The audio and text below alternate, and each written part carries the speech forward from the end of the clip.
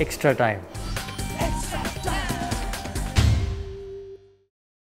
I do tend to get a little bit emotional in the dugout, and I think the main reason I get emotional is I care so much about the results for this team. You know, we put in a lot of hard work, and you know, all that planning and preparation obviously comes down to what the boys do on game day. So I do get pretty heavily involved. But last night probably more so because, you know, we started the game really poorly. You know, lost a wicket off the first ball, and then Jinx was out soon after. But you know, one thing I've been telling the boys is if we can just keep ourselves in the game and keep ourselves in the contest and keep fighting, then we might be able to just pull some wins out of games that we probably shouldn't win. I think last night was one of those games. You know, we did exceptionally well with the bat to post 161 on the back of a great partnership between Shikhar and Shreyas, and then after that, you know, the first 3 overs of their batting, they were none for 37, and the game was slipping away. But the guys really dug deep. They hung in there last night, and you know, the fielding was what we expect. The bowling was outstanding, particularly from Nortje and Ashwin, and we turned the game around. So I just love seeing the boys fight like that for every win, because as we know, the IPL, it's not easy to win games. So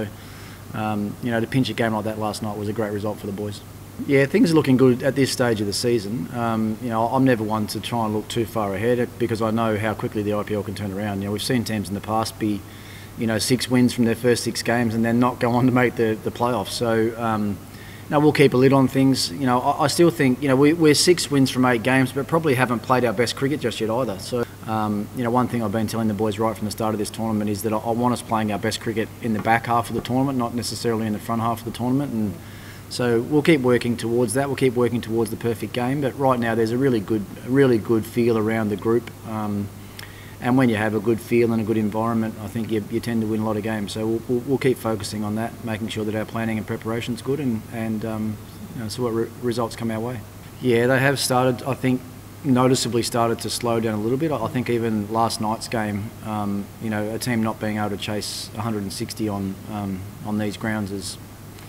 I mean, chasing hasn't been easy right through the tournament. I think what we all felt when we came here was that maybe for the first half of the tournament, chasing might have been easier because of a bit of dew and because there's probably going to be a little bit more grass on the wickets, because we thought they might have been going to preserve the wickets a little bit for the back half. But chasing's been hard right from the start. So, you know, I think all the games we've won, we've actually won batting first. So I think they will continually get a little bit tougher to bat on. Yeah, so we've played every team once, and Rajasthan twice, and we're coming up for Chennai for the second time.